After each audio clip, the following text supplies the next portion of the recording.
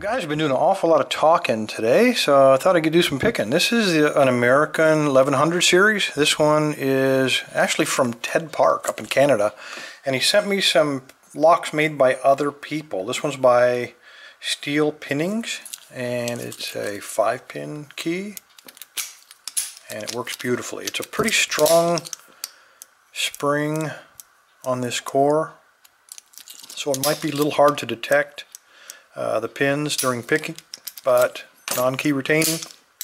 See if we can't get a pick without that key. Out of the way.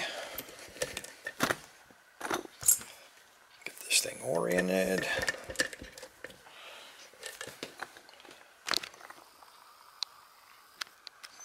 Okay, I'm going to use top of the keyway and see if I can find the right size here. Use the long end, and that'll work. A lot of floppiness there in that core, so you know we got some security pins to deal with. I'm going to use a medium hook. This one is the blue handle 15 thousandths, and that's because with Americans you can work from the bottom of the keyway and still access all those pins, get a really good angle. And steel pinnings. Feels like he put 6 pins in here. 2, 3, 4. It's only a 5-pin lock, so that last pin is probably riding off of the very tip right there. I'm counting 6, so that's what we're working with. Alright. It is a challenge lock, so light tension all the way to the rear, and let's get this dude open. Looking for a binder. Feels like pin 4. I got a click. Pin 3. Click. 2 clicks. Probably overset him. Pin 1, little feedback. Had a little counter rotation off of him.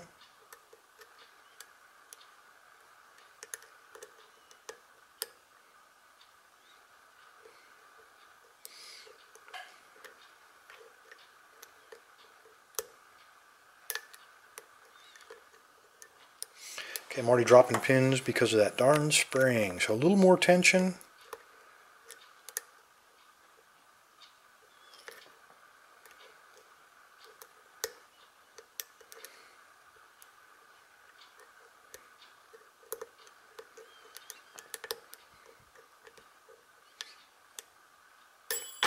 Whoa, that's not good. All right. Let's try this one again. All the way in, moderate tension this time. Okay, that was 4.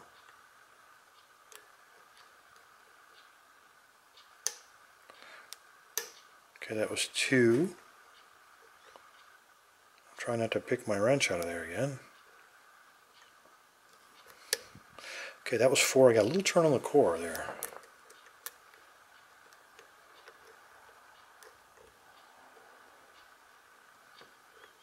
Trying to get back behind that tension. Got a little counter rotation there on 1.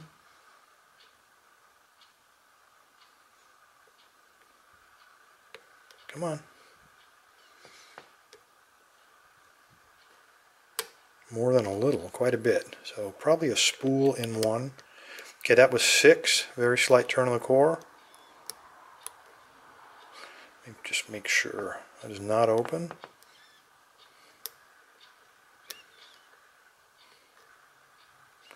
I'm getting a counter rotation on 5. Come on. There we go. All right, let's take a look inside of this thing, see what Steel Pinnings got for us.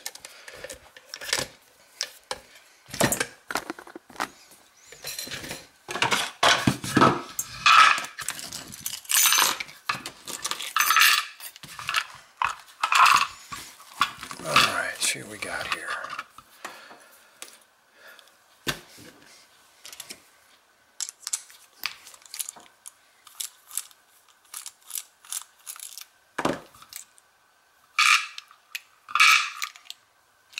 Okay, it has a non-bypass or anti-bypass wafer installed, so we could not have bypassed it.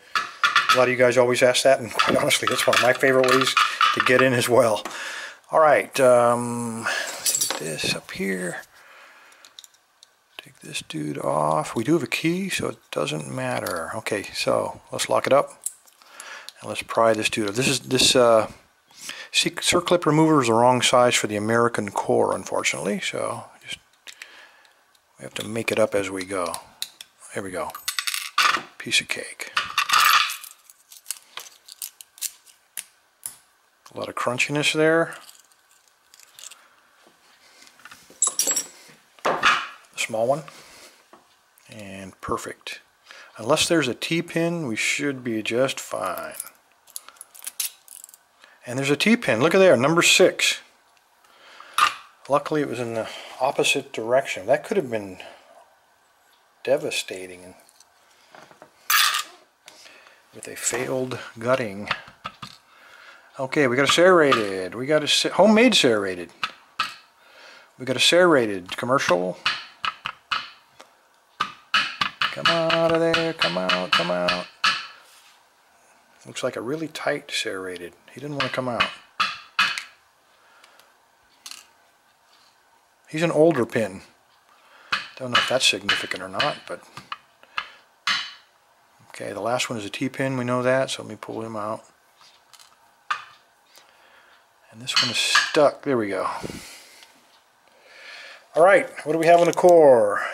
We got nothing. There's no undercutting, countermilling, no threading, no nothing. Stock core. Let's see what we got here.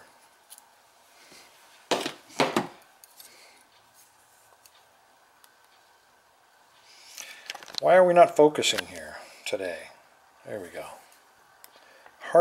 It's hard enough to gut these through the camera. It's got to focus for me. Okay, we got a serrated spool.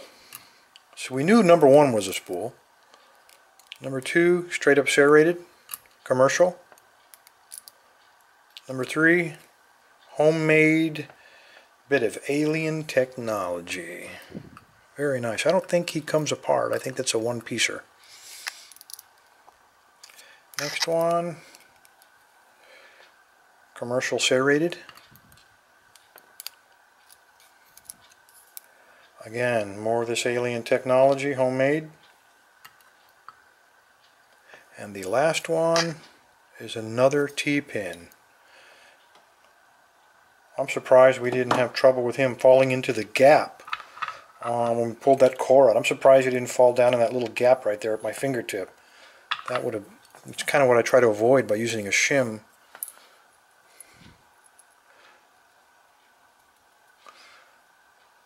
Alright, I had 2 pins fall out of there for the last one, and he had a baby spring in him. So we had this guy, and then we had a baby spring, and the rest of these were all the same.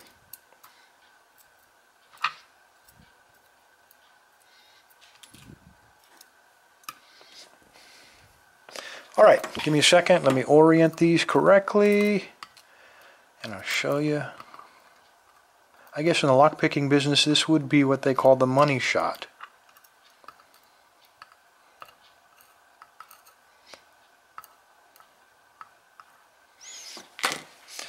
Inside the Bible, what do we got? Anything. Nope, no threading, and when you look at the top of it, you also see no evidence of threading, because you're going to tap, these are the same diameter, and if you're going to tap those holes, you're probably going to end up tapping those or wallowing them out as well. Alright guys, here you go. The only weirdness, let's see, in the bottom we had basically all serrated, except let me find a pointer here. This is a homemade pin. It is serrated.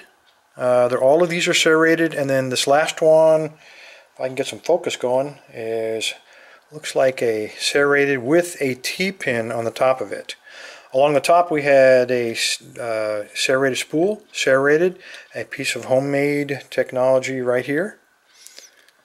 Standard serrated, another piece of homemade serrated technology, and then this one was doubled up with a baby spring. He's the only one that had a weird spring, and he's the only one that had a double. I don't really understand the reason we had 2 pins in there, but that's what we pulled out. Anyway, fellas, thanks for your time.